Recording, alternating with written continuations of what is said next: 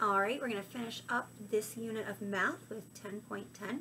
2 pages. Both of them are working for fluency of combinations to 10. First page. It's a matching one. So again, if you don't have the paper, you don't have manipulatives, whatever, as long as you're working on the concept of what two numbers make 10. What we're looking for by the end of kindergarten is to be fluent in combinations of 10, which means the kid doesn't really need to think about it. You don't have to think too much. 5 and 5 make 10. 2 and 8 make 10. It doesn't have to be super fast, but it's without having to count out on your fingers by the end of kindergarten. And it'll be reviewed in first grade, and especially with these times, we're flexible. All right, so for this one, you can use your fingers, you can use manipulatives, you can even just use the paper itself, or don't use the paper at all and just talk about it and use your fingers.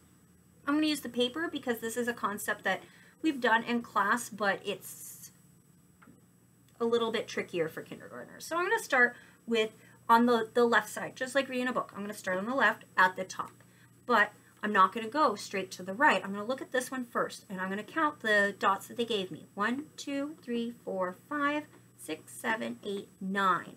So 9 and how many? 9 and 1.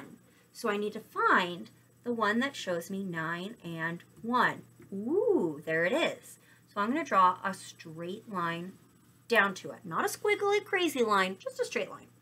All right, my next one, I'm going to count it. 1, 2, 3, 4, 5, 6, 7, 8, 9, 10. They gave me 10 dots. So do I need to put any more dots to make that into 10? No, it is 10 dots. 10 and what make 10? 10 and 0. So I'm going to look through. Where is my 10 and 0? Oh, it's all the way at the bottom.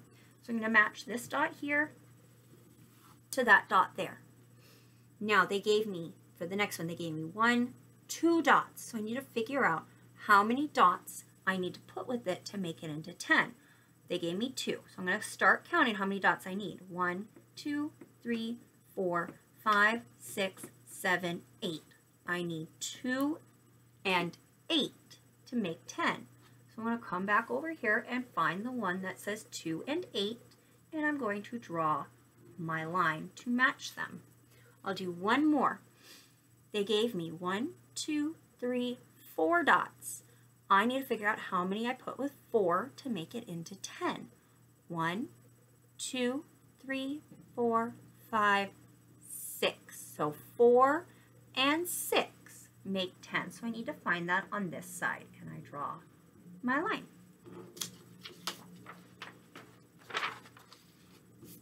Got a little bit wet, it's okay. The last page, we've done this one before. We did it in the last unit. You're going to write the number that would make it into 10. So they already gave me 9. How many do I put with my 9 to make it into 10? 1. They gave me 1. So how many do I put with 1 to make it into 9? 1, 2, 3, 4, 5, 6, 7, 8, 9. Make a C at the top, all the way up, and all the way down. Here they gave me 1, 2. I'm going to count the rest to figure it out. I hope you don't hear my washing machine in the background. 1, 2, 3, 4, 5, 6, 7, 8. 2 and 8 make 10. Use your fingers, use manipulatives, talk it out. The point we want to be at by the end of this unit is to be able to figure out what you put with 10 to make, or put with a number to make it into 10. And it's great for this age because we have fingers. We have 10 fingers. Everyone in our class has 10 fingers. So we're good with using our fingers. It is completely appropriate to count on your fingers at this age. We want to move away from it as we get older, but at this point, when we're building the concept in our minds, use your fingers, use beans, use sticks, use anything you want. It's playing with these things are going to help it to become concrete in the mind. Let me know if you have any questions. That is the end of Unit 10. We're going to pause on the next unit. I don't know what's happening with all this stuff exactly, but at least we got through Unit 10.